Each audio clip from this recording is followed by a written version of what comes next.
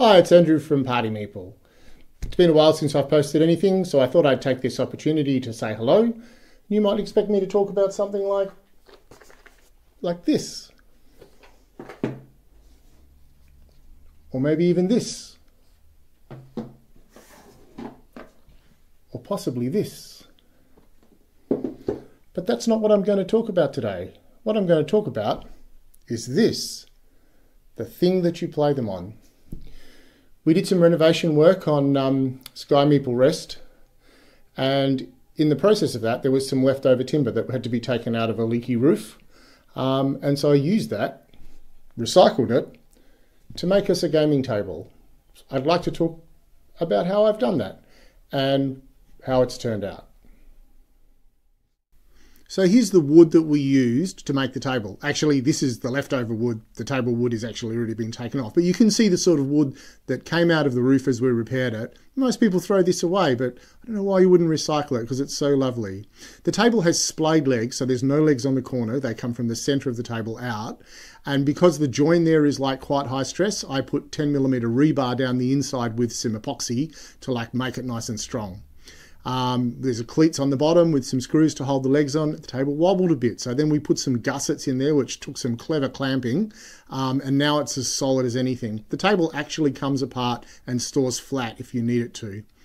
Because there's no corner legs, people sitting on the end of the table can get up and leave without their legs being trapped by the corner leg, because the splayed leg obviously fixes that problem. You can still hit your knee on it if you try, and actually I would put the legs slightly further out if I made another table. Probably only about 10 centimetres, but pretty much that fixes the corner leg problem. First thing we made was some rails to go around the side, 10mm strips of carry glued together with epoxy and black pigment, so there'd be a nice stripe. I bent both of them over strongbacks and let them set for a day before pulling them off, and then applying them to the MDF that is the table base, basically. You can see the filler pigment stuff down the bottom there where I filled up some gaps in the joining of my crappy work. And there we can see it coming together, and we're already making a bit of dust. On top of the table is a dining surface that can be removed, and I put a parquet covering on this, basically cutting up some scraps that I had left over. I didn't quite get this right, so there's a lot of filling and a lot of sanding, and I'm not doing that again. I am going to be cleaning up my workshop after this for quite some time. Dust everywhere. But then we end up with this to go on top of the gaming surface when we want to use it as a dining table. It clips on brackets on the wall there. And we've had 10 people sitting around it. Here's the finish, which was sanded down to 400 grit sandpaper and then used like a beeswax tung oil that I got as a surface finish. It's very smooth, hard to damage, looks quite lovely. Initially, we put a green canvas that I had laying around in there to play on one night when we were keen to try it out. And then last weekend we went out looking for some felt, but we found this upholstery fabric that distracted us, which we thought was an unusual colour that we liked. And it's wonderful to game on. It's like a bit of a corduroy feel to it. And because it's upholstery fabric, it doesn't stain and it's tough. So yeah. We're actually doing two different surfaces. As I say, this pops out. We have a blue one to go in there as well.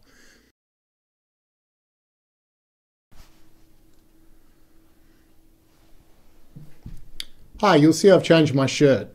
Given the state of play in the world at the moment with the Black Lives Matter thing, I think it's important that people who are providing internet content actually make a statement about how they feel about it. You may not agree with it, and everyone has a right to an opinion, but I think your opinion is wrong and I think it's damaging, and I'd really urge you to reconsider.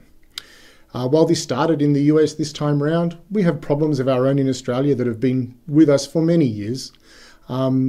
And I would ask all Australians and anyone who's interested to watch John Pilgers' documentary Utopia, which I'll put a link for down below. I went to the West Australian premiere of the movie and bought this shirt some years ago. If it doesn't make you have a think about what's happening in some parts of our community, I'd be very surprised. Thank you for taking the time to listen.